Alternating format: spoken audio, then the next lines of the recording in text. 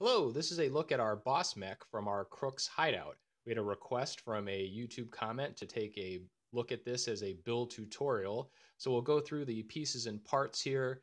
The mech is a desk that becomes the mech. The color scheme is brown and black.